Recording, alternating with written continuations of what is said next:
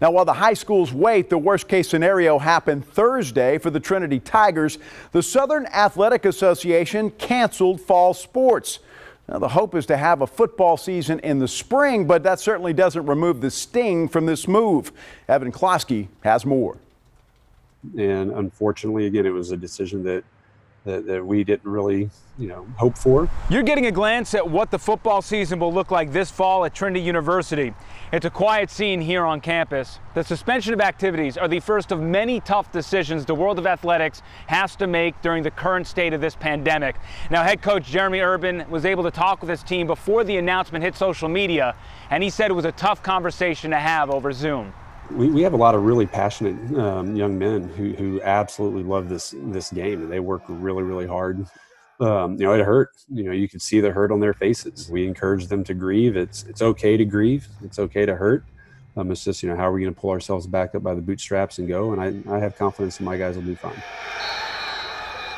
Coaches always talk about the ability to overcome adversity, and now it's time to take certain messages from the locker room, practice, and games and apply it to life. There are going to be times where we continue to get rocked in our own world, and it's undoubtedly in my mind that we're going to have men be champions in life because they're going to persevere through this time, and they're gonna be able to draw back on this moment and help them get through something, or help their kid get through something in the future. So we're gonna be glass half full. We're gonna attack it, and we're gonna come out on the other end of this, and we're gonna be winners because of it.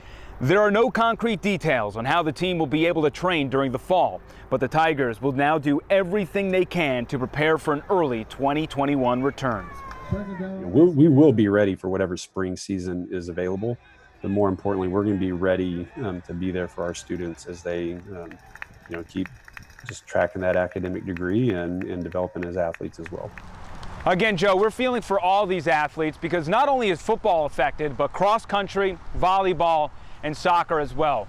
From the Trinity University campus, Evan Klosky, KENS 5 Sports.